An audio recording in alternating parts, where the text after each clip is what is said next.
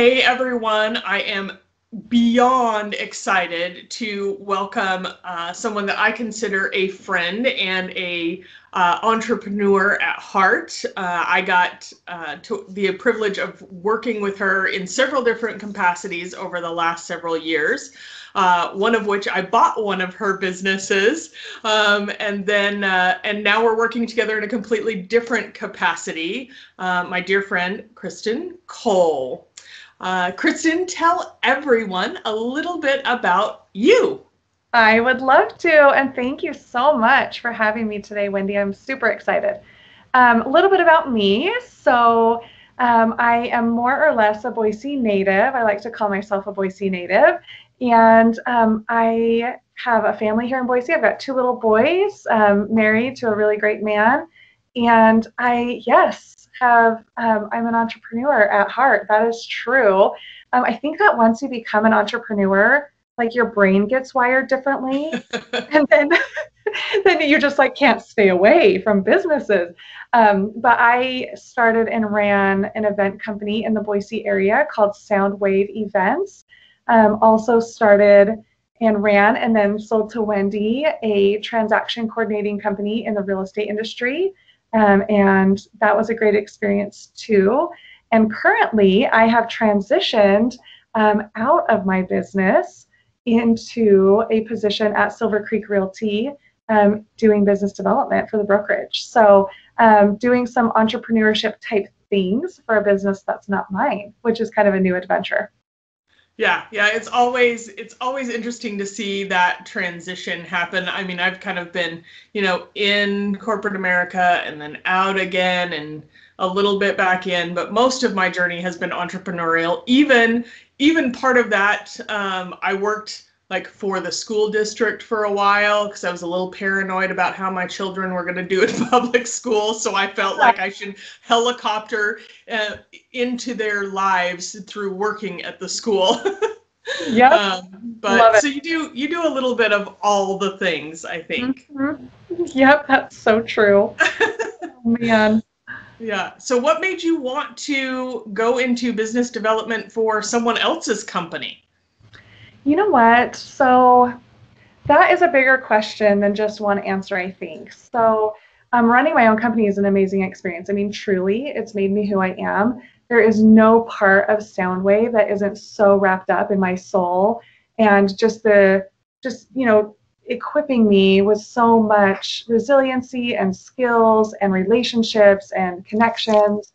Um, I I don't know how to say this in a nice way. I think I got bored.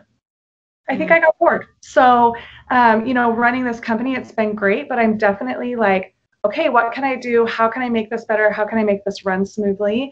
And I got to a point where I kind of peaked. Like I got to a place where I was like, okay, I've done what I can do here. Like now it's time for someone else to do some work in this company. And my husband actually still owns a Soundwave. Technically, I still own it too, but um, but I stepped down earlier this year to come to Silver Creek. And, I remember 2 years ago, just really like going inside of myself and saying, like, I'm ready for something new. I'm ready for something new. But it wasn't time. And that's the answer I got. It's not time. And so I said, okay, well, when it's time, let's make it really obvious. And so earlier this year, when the owner at Silver Creek reached out to me and he said, listen, your name keeps coming to my mind. I don't know why, but I have this position opening up and I just keep thinking of you. So I know you run a business, so I don't even know why I'm calling you, but are you interested? And it was this moment like, I think the door's opening. I think I just have to walk through it. And I, moved from one small business ultimately to another small business, another local company. And I was just excited to be able to contribute my skills in a different way. And also really excited to transition back to an industry that I know a lot about, but hadn't worked. I've worked somewhat actively in real estate, but not super actively in real estate. So to be able to combine these two parts of my life together was really exciting. That is so awesome. So awesome. I love that you are able to go, There's something not right. Everything is great, don't get me wrong, but I feel like there's something else that needs to be brewing. And that's such a hard place to come from or be in, because you feel, at least for me, I had, when I've really wanted to transition, moving, not necessarily out of real estate, but moving to some type of coaching where I could mentor and help others do what I've been able to do.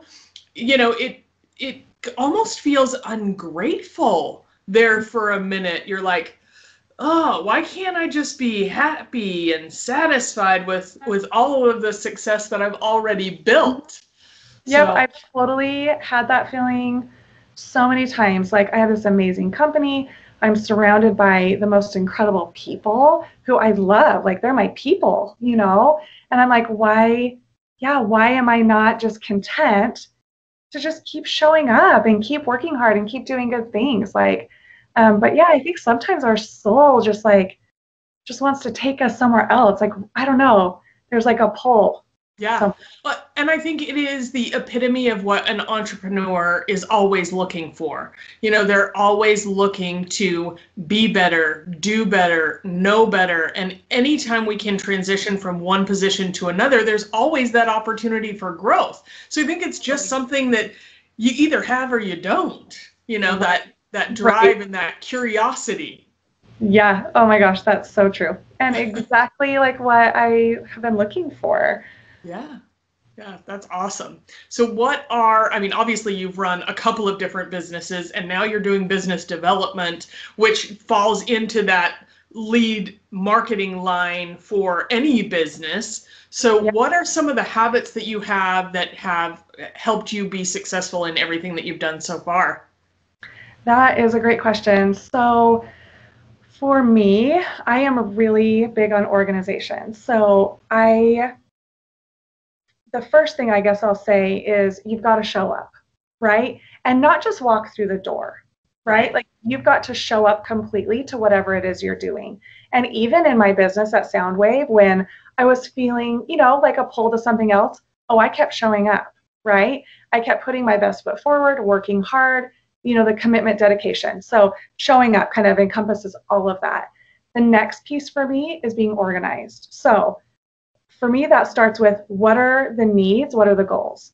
So immediately when I came to Silvercreek, I'm looking at our system as a whole, saying, what would make this company even better? Like, what would make this better for the people we serve, which ultimately are our real estate agents that are here at the brokerage? And then you start compiling those lists and those ideas. And then you've got to focus, right? And that is hard, especially I think for creatives and entrepreneurs. Like, sometimes I've said, my life would be a lot easier if I didn't have so many ideas and so many things that I wanted to do. Like, I want to do all the things, right? But you have to be able to look at the big picture and say, okay, what's going to make the biggest impact next? What needs to happen next? So it might not be the easiest thing on my to-do list, which I'm really committed to my to-do list, but what is going to bring us closer to our goal, even if it's going to take an extended amount of time, multiple steps, what's going to get us where we need to go next. And then you pick that next thing to work on and you focus and you get it done. I think also we can be prone to, like, I want to do part of this, but I don't want to do all of it, right? Yeah. Like, so really just being able to say, okay, I'm going to get this done. I'm going to take it off my list so I can move on to my next, exciting idea or exciting thing to work on. Yeah. So those are some of the habits. The other thing I think for me, and this is based on, I guess, just my experience in my business, we, like any entrepreneur, we're going to have highs and lows. And 3 years ago, I had a pretty intense low, just mostly related to burnout, honestly.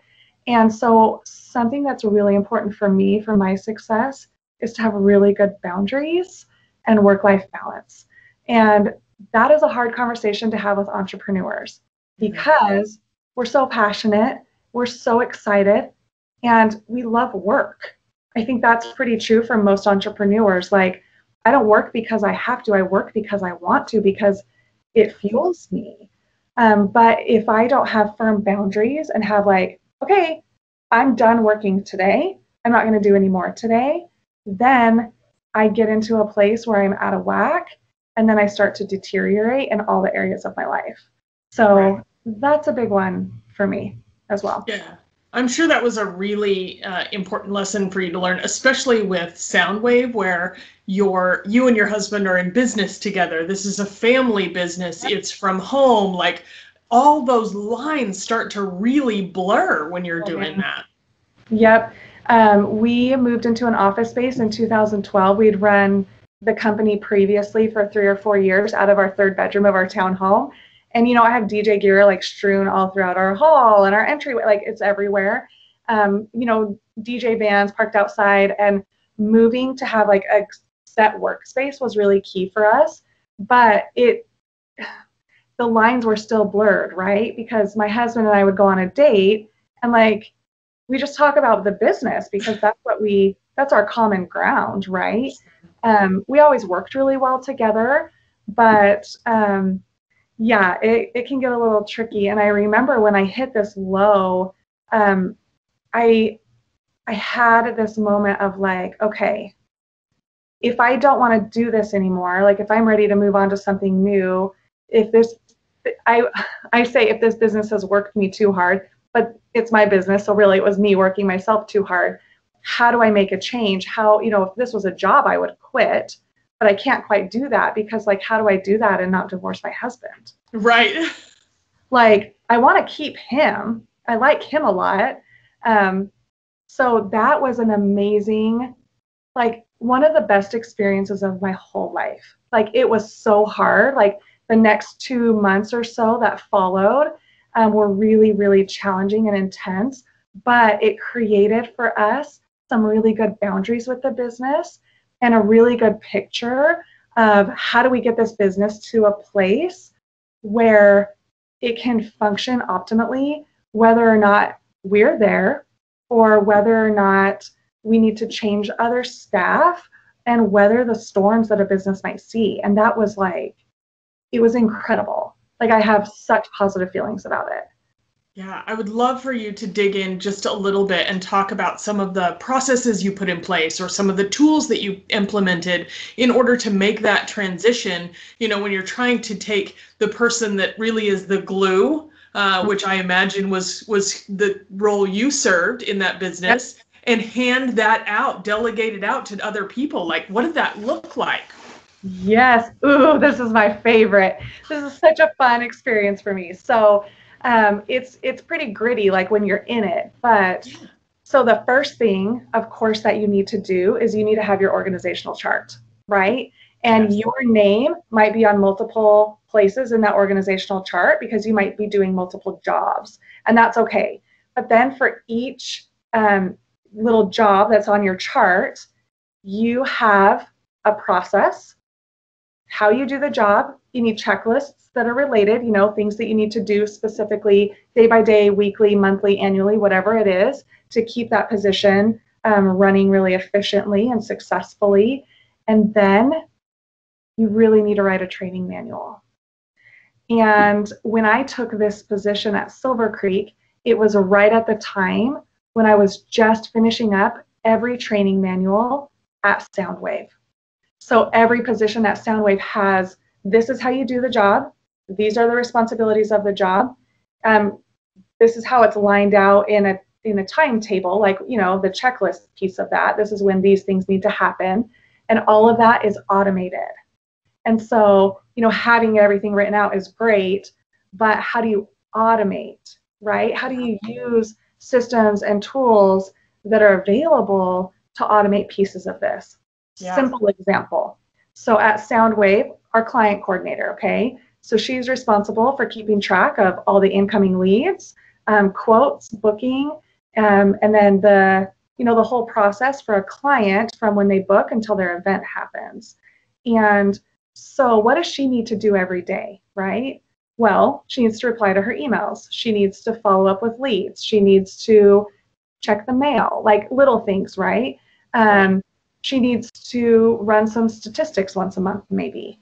And so all of this is set up for her in a way that she doesn't have to remember anything in her brain, because our brains are pretty powerful, but they're not that powerful, right? Right. So, for example, the basic of the basic, every day she gets a reminder in her email to go and check the mail. It's not rocket science, right? Right. One less thing that she has to remember, like, okay, what do I need to do today? We need to check the mail because there might be contracts in the mail, right? And so throughout the whole year, things are programmed in her Google Calendar with a notification in her email, so she remembers what she needs to do every day. And for her, it makes it simple. It allows her to focus on the clients and her interactions with them, instead of like, who do I need to follow up with today? Or like, what do I need to do today? Like, we don't need to use brain space for stuff like that. Yeah. Let's focus on really what's going to generate money for the company, or, client satisfaction. So that has been a really key piece of just the automation. And so, with that, of course, if you're in a client position, you want to utilize a CRM software, something that's going to automate. Again, my favorite word, right? Automation. How can we automate what needs to happen? I remember back in the day, before we were using CRM, which, if anyone's listening and you don't know what that is, it's your client management. So what's your system for staying in touch with your leads and clients, both when they're in the lead category, when they're actually a client, and then after the fact, like, what's your process and follow-up plan? So I remember 4th of July, this was years ago, and I realized, like, I hadn't followed up with leads in, like, I don't know, weeks. And I had this panic moment. And so I told my family, I was like, I'm so sorry. Like, I need 2 hours. Like, I'm not going to be able to have fun tonight at fireworks if I don't follow up with these leads right now. Right. And so I sat down on my computer for 2 hours. I had to find all the leads in the email, right? Yeah. And follow up emails to all of them because I hadn't talked to them. And so those are things, like, I didn't need that stress or to use my brain space for that panic. Systems, processes, automation is what makes this easy, so I can focus on things that are really important. Yeah, absolutely. I love that. I definitely am of the same mindset, probably not nearly as detailed. So now I have all these new ideas. Oh no! But it's good because I'm in the ideal space for creating that. So I have my employee. We are just starting to put some processes and procedures in place. We haven't started a training manual yet because we're just the two of us. So it's a lot of back and forth. But, there's a lot of good ideas that I am so excited that you shared that I can use myself. And I'm sure so many other people can use them too, for sure. Oh, so it's made a huge difference. Like, it's just the checklists ultimately is what it is. Like, take out the guesswork of what needs to be done for an employee, because most of the time, 98% of employees, they want to do a really great job and they want to have job satisfaction. They want to be appreciated and they want to meet expectations, right? Sure. But if the employer is not making it easy for them to do that because there's not clear instructions or clear processes, that is where some contention can come into place, either from the employee to the employer or vice versa. And so if we, as if we have an employee, and of course with your first employee, right, like, this is all new, right? You're kind of building this, and you should use her to help build it, right? Because Absolutely. She's going to have good insights to that too as she really digs into things. But it just creates such a more successful situation for the relationships and the business. I love that. Do you mind sharing some of the tools that you use? I mean, I know what I use in real estate, but that's very super specific. Yep. What are some of the tools you use outside of that for just any business? Yeah. Google Calendar is one of my favorite tools for reminders, daily, weekly, monthly, quarterly, whatever. For example, at Soundwave, we want to reevaluate our social media plan quarterly. Well, I'm not going to remember that. So you can go into Google Calendar, you can make yourself an event, right? review social media plan, or create our next 30 days of content, whatever it might be, and schedule that as an event. When you open up the event page itself, add a notification. You want your notification to be an email, so that you have a reminder outside of just like a pop-up on your phone. That's going to live, right? It's going to stay there. You're not going to swipe it away, so that you can be reminded, oh, this week I need to carve out some time to work on our social media posting plan. So my girls at Soundwave, their calendars, and you can even create a secondary calendar that's just these reminders, and you can actually hide that calendar from your daily view so that you don't see all those reminders, but you're getting the email in your inbox, right? So that's something that has been fantastic. Another tool that I love is called Honeybook, and this is a really fantastic CRM for lead follow-up or client follow-up. It's also a great platform if you're doing contracts or taking payments. I actually integrated Honeybook here at the brokerage for my partner and I. One of the roles here at Silvercreek for me is recruiting other agents to Silvercreek. And so I need to stay in touch with people, right? It's fine if I call someone on a phone, but if I don't actually follow up with them consistently, it's a wasted phone call. Like, it's not going to lead to anything. So Honeybook is a great tool. You can create different action plans. So say, for example, I have a new hire, and I'm like, okay, what do I want to do when I hire someone new? I want to send them a card in the mail. I want to connect them, if they were referred by another agent. I want to send them an email with next steps. And then I want to touch base with them in 45 days and in 6 months and in a year. So you can create a custom follow-up plan for your client, and then I can add that onto the person, and then it'll create tasks for me as they come due. And their follow-up system, I've not seen anything else like it. They do that so well.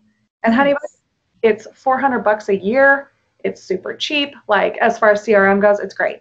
So that has been hugely helpful. There's other tools that I've used, like T-Sheets we use for event scheduling and payroll. T-Sheets has, they're a local Idaho startup that actually got purchased by Intuit, and they've got a lot of really cool tools. So that's a good one to check out. And then, simple tools like Calendly. So we think about time saving, right? And how valuable your time is as an entrepreneur, or as a mom, or as an employee, or as a human, right? Like, time is so important. And so Calendly, instead of like, oh, hey, yeah, like, what is your schedule like? Oh, yeah, let me check. Oh, looks like I'm free on Thursday. Oh, okay, cool. How's 1? Ooh, no, I can't do 1. Okay, perfect. How's 2?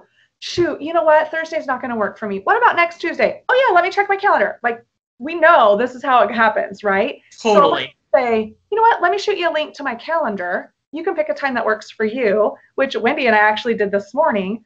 It saved Wendy time, and it saved me time, and it got the job done quickly. So any of those little tools that we can use to maximize time, I think, are hugely valuable. Yeah, absolutely. Absolutely.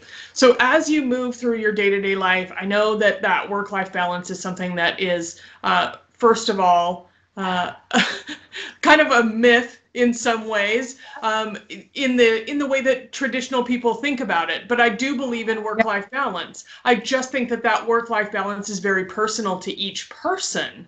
Sure. So what are some of those, speaking of balance, some of those non-negotiables, things that you're like, nope, this is happening, this is important, I have to achieve this? I think that can happen on both sides, right? Totally. That happens in work, and it happens in family. Before I dive into that, if it's okay, I just want to share, like, my view on work-life balance. We're never going to have a perfect balance, right? When I'm at work, I'm not really thinking about my kids, right? Mm-hmm. I know that they're safe, they're where they need to be, they have care providers, right? They're at school or whatever. When I'm at home, I try really hard not to think about work. And I think for me, that's what work-life balance is like having the boundaries. Yeah. So that I can say, when I'm home, I'm going to be home. When I'm at work, I'm going to be at work. Or when I'm home, I'm going to put my phone away for 45 minutes, right? For those of us that like have things coming in or have client needs, I'm going to put my phone away for 45 minutes and really focus on what's happening here and let people here be seen and heard and valued. And then I'll pick up my phone again and I might carry it around with me for the rest of the night. But so that's like my preface. My non-negotiables are, for me in this season of my life, and one of the reasons why I decided to take like a 9 to 5, 8 to 4 job is because my kids are in a really important, just really important stage. They're 7 and 10. And so for me, they're my non-negotiable. Right? If there's a need with my kids, that's going to come first for me. Yeah. In a scale, right? Sure. Like there are times when I'm like, okay, you have a sore throat today. Let's see if you can hang out with so and so. Like I'm not necessarily going to stay home for that, right? Sure. If there's an urgent need for my kids, everything else can wait. And unfortunately, I'm in a workplace where that really works. Another non-negotiable for me is solid one-on-one quality time with my husband every week. Yeah. We need that so much. Even if honestly, like, yes, he's been working out of town a lot and he was home yesterday for one day. And so I took a half a day off work yesterday and so that he and I could spend time together. And you know what we did? We ran errands. Yeah. And that was okay. Like it didn't need to be like this romantic dinner and like, whatever. Like it was he and I together, catching up, spending time together, laughing, joking around, whatever, or, how our little intricacies are. And that worked for me. So on the work side, my non-negotiable daily are the client's needs met? Yeah. Right? So are my urgent emails replied to? Are my urgent texts and phone calls returned? And that is my focus point. Because taking care of what you have is always going to be more important than bringing more in, right? Yeah. Like if we can't take care of what we have, we can't bring more in. And so my number one. Side projects can wait. Lead generation, while extremely important, can wait if and until my urgent in front of me client needs are met. So those are a couple of mine. Yeah, I love that. I love that. So in all of the chaos of the family and life and work and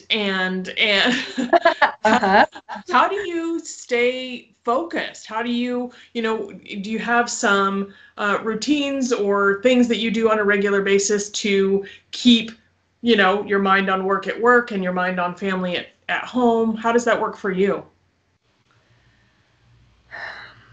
It's always a juggling act, right?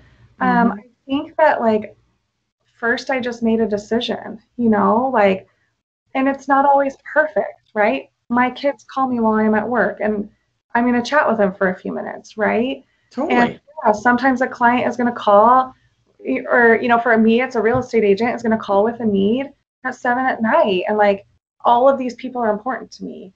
But for me to keep sane, there are things that I need to do for me, right? And so one of those is exercise. I guess that would be one of my non-negotiables, right? I can't function if I'm not getting cardio. And I've never been one really throughout my life to exercise a ton until 3 years ago when I found out that when I exercise, especially if I'm like running or on the elliptical and I can zone out, it's like a meditative practice in a way. Totally. And my body just feels better. And I think that's happened as I get closer to 40. I'm like, oh, I have to exercise to sleep good. Okay, good to know. Right. Let's do that. Right? So that is super important to me. I'm also very dedicated to my nighttime routine, which isn't anything special. Like I'm I'm not, well, I'm like a hyperachiever when I'm at work and I'm like very like, I do this and then I do this and I do this.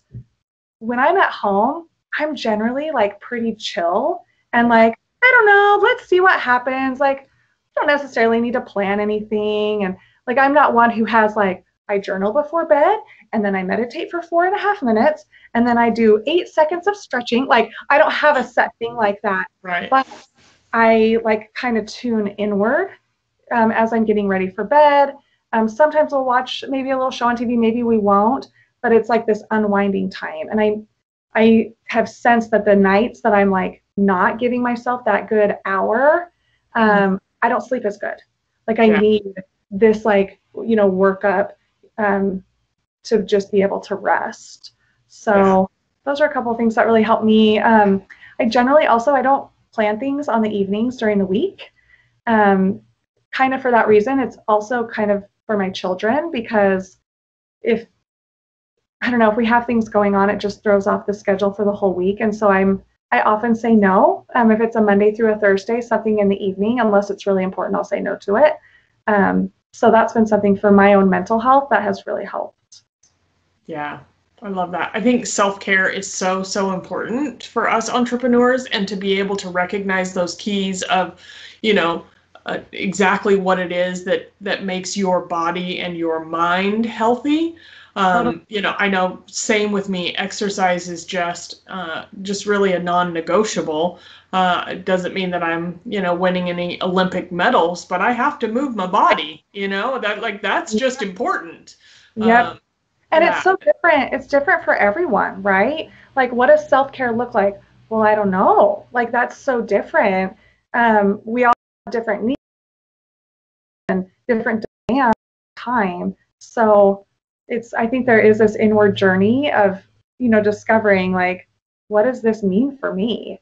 Yeah, absolutely. Absolutely. So if you were going to give one piece of your most valuable advice to an entrepreneur, what would that be?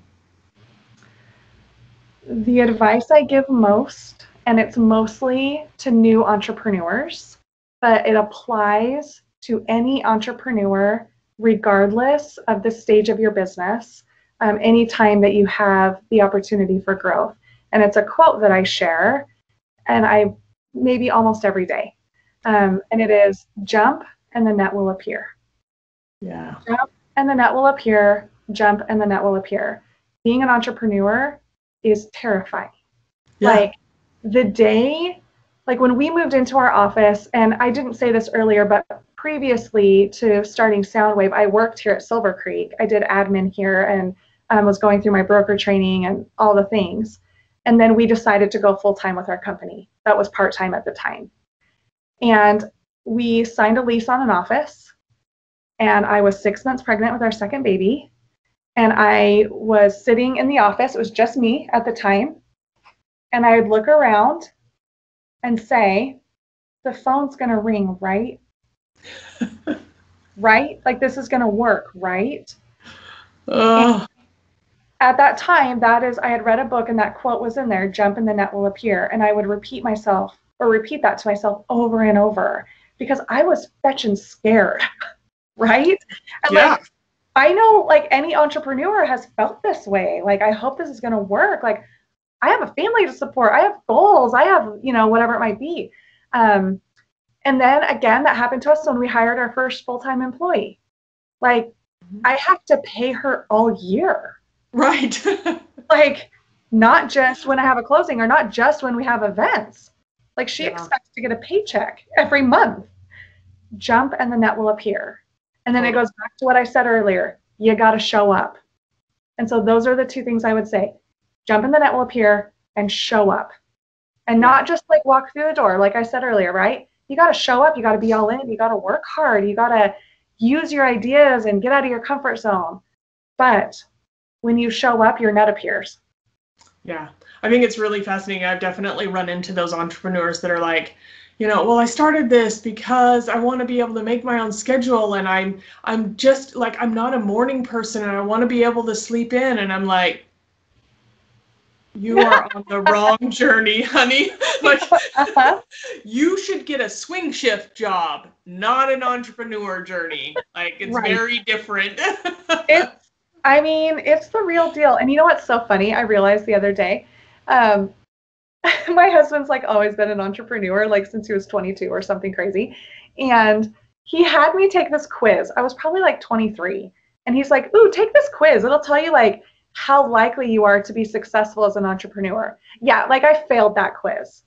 Like it was not, I was like, ooh, I don't know if I'm cut out for this. Like I'll stay working at Wells Fargo or I'll work at, later at Silvercreek.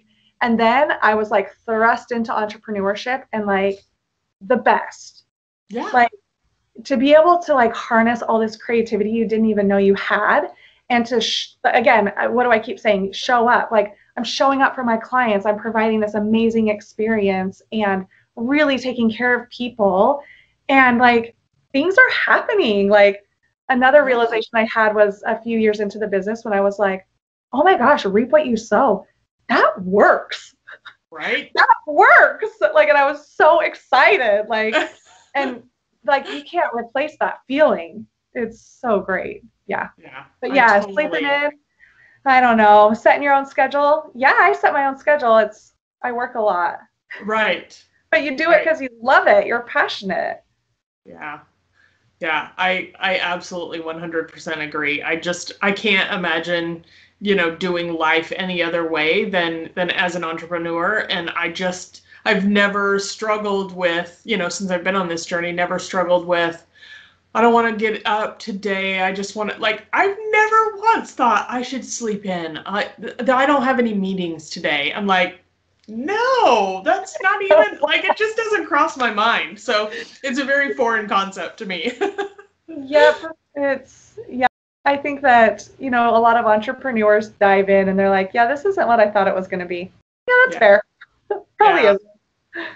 But that's why, like this work-life balance and these, non-negotiables like are really important, I think, for the success of your business and just for your general well-being in life. You need both. Yeah, for sure. For sure. So tell everyone, what is the best way to reach you? The best way to reach me, I would love to connect.